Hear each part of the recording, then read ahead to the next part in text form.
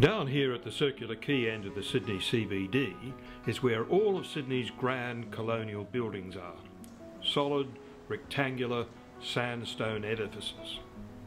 But there's a new kid on the block, the stunning 1 Bligh Street, all glass and steel, curving around its corner site.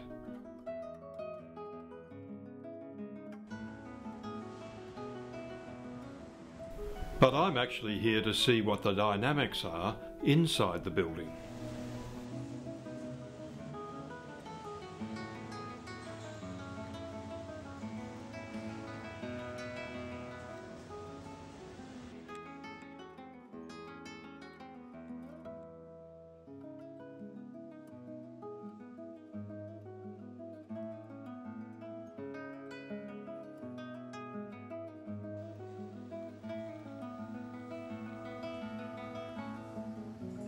In particular, I'm here to look at the stunning fit-out Bate Smart have done for law firm Clayton Utz.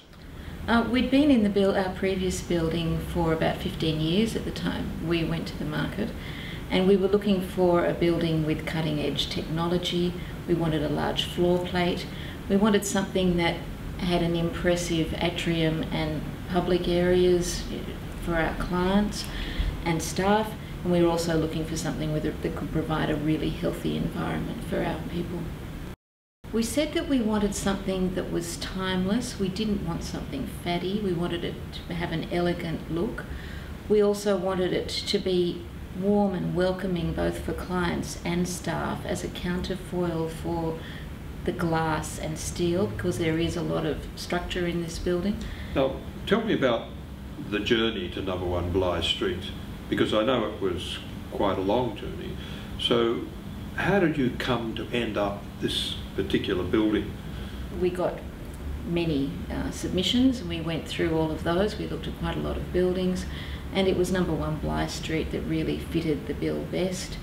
And so we went through all of the plans and specifications, did a lot of due diligence on the services in particular, and then we negotiated a heads of agreement with Dexus, which took about 6 months, and then about another 6 months negotiating the agreement for lease. Our focus groups told us that our lawyers wanted offices, not open plan, but we wanted to be able to achieve the connectivity, lines of sight and transparency that you get with open plan within an office environment. And I think the design that Bate Smart came up with, which took a while and is quite innovative with a radial display of offices as well as perimeter offices, I think that achieved the best of both worlds of open plan and offices. For interior architects Bate Smart, the challenge was to come up with a design which would not only serve the present needs of Clayton Utz, but as Project Director Simon Swaney explains, also their future needs. So their brief looked to their core values, which are about transparency, integrity, and in addition to that, what they're really seeking to do was to try and find a more egalitarian basis for the practice of law. So in terms of the brief, we talked much about the idea of connectivity within the tenancy, the idea of equality and people getting equal benefits of natural light and outlook. And so there is really this whole concept is layered into the tenancies as it emerges.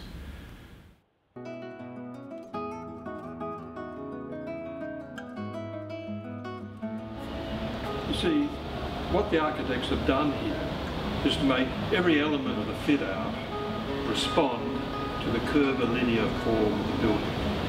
And this applies to everything, to the sofas, to the timber elements in the ceiling, even the floor tiles, along with all manner of meeting rooms, breakout areas and pots like the one I'm in at the moment.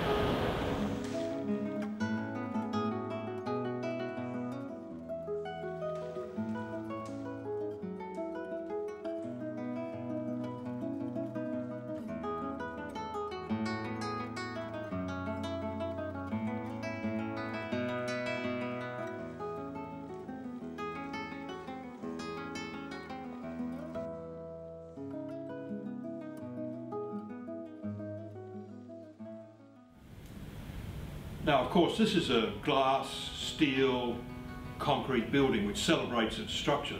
So it was important to warm it up a little bit.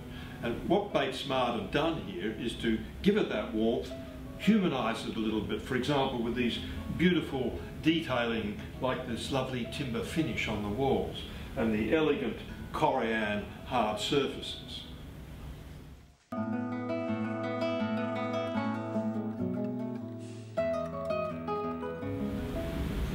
What do you think this project says about legal and accounting firms, that is, companies which have significant privacy and security issues and protocols, and their changing views on the workplace, such as open plan versus enclosed offices, things like that? That's a really potent question, Paul. That's a difficult one, and I'm sure all designers and architects are confronting that at many levels. In professional services, there's no doubt that the challenge is about maintaining some degree of acoustic privacy, about trying to enable people to do the focused work that is very much a part of particularly legal practice, and to address issues of confidentiality. I think this building offers that because of the way it's configured in terms of the segregation of floors and so on. But equally, the Clayton Utz did come to the decision that they would continue with an office-based environment to address those concerns. But I think importantly what they've done is to standardise the forms of accommodation. So whilst they still have offices, they still have the flexibility that they may want to be able to regroup, establish Chinese walls, to have different groups operating as it would occur within each of the floors. But it's not all work and no play. The breakout areas are lively and respond to the form of the building and to the central atrium. Even the library becomes a feature, forming an integral part of the main cafe area.